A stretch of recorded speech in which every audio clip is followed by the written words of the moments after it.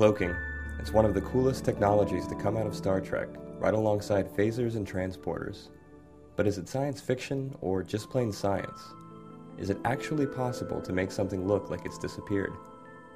Dr. Andrea Alou of the University of Texas at Austin thinks so. With funding from the National Science Foundation and the Department of Defense, he and his research group are working on new ways of cloaking objects in their lab, and have had some impressive results. Cloaking is an attempt to reduce the visibility of an object. So if we were trying to reduce the visibility to humans, then what we would try to do is to suppress all the light waves that get scattered or get bounced off the surface of an object in all directions and for all observers. There's a lot of people worldwide that are working on cloaking right now. It's very hot topics, very exciting right now, and they all have different approaches, but this one's very unique. We see things in the visible spectrum, a very narrow portion of the electromagnetic spectrum composed of the different wavelengths that constitute color. Light waves bounce or scatter off of an object and return to our eyes, which are effectively sensors that detect color, shape, and other features based on what scatters back to them. When something scatters, what we look for is how the field is perturbed around the object. So if nothing's there, we actually see kind of a plane wave going by in time. When you put the object there without a cloak, what ends up happening is it bends the wave around it a little bit, and it also scatters it in different places, so it'll create like shadows behind it and stuff.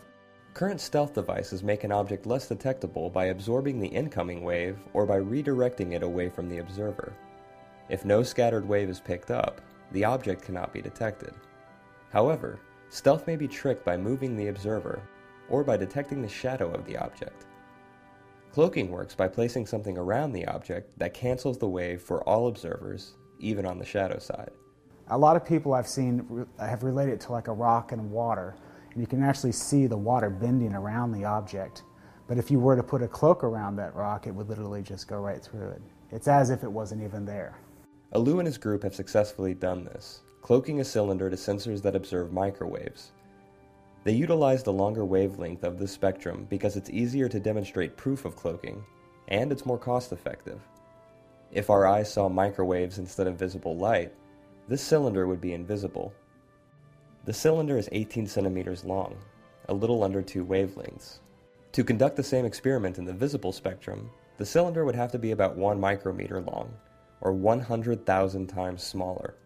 For scientific purposes, utilizing the microwave spectrum is much more practical.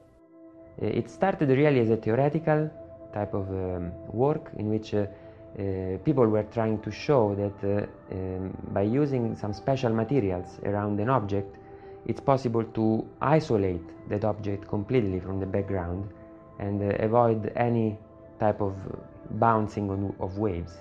So that would make not only the object less reflecting, but also completely transparent. So even if an observer is placed on the back of the obstacle, it would see the source of electromagnetic wave as if there was nothing in between. So it suppresses also the shadow of an object. The special materials Alou refers to are known as metamaterials.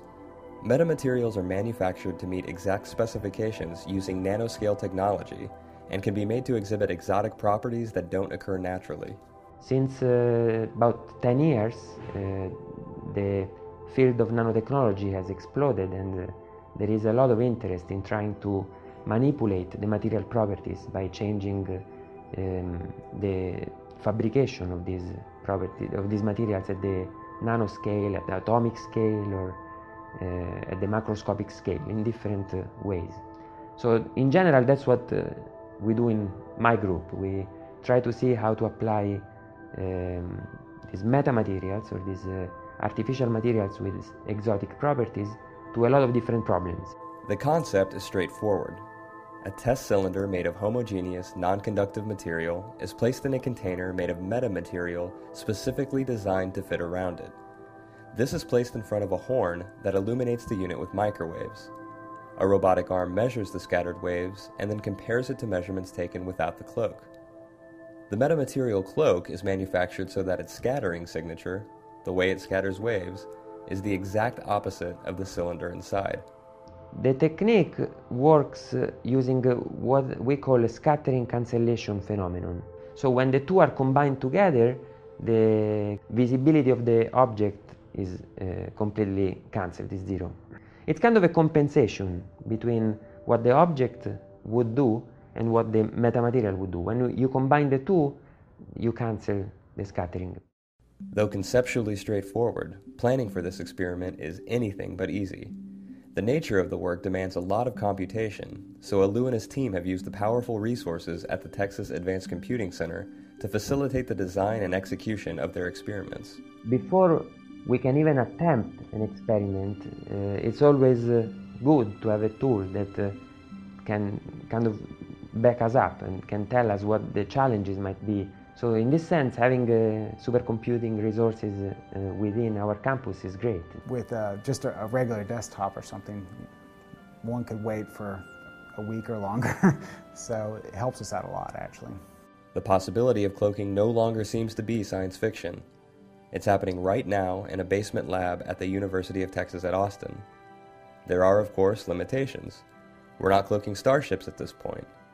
But one day soon, perhaps we'll have the ability to cloak larger objects, or objects that aren't homogeneous. And there are practical applications right around the corner, like near-field microscopy.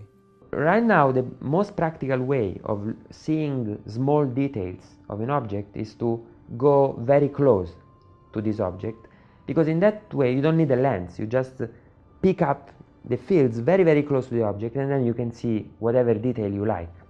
The problem of doing that is that you have a lot of back reflection from the tip of your microscope.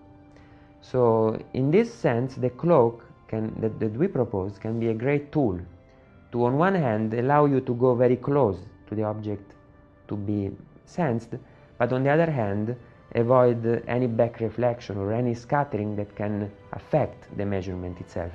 There's a whole multitude of real practical applications for this. But then there's also the cool part where you could make things, stealthy.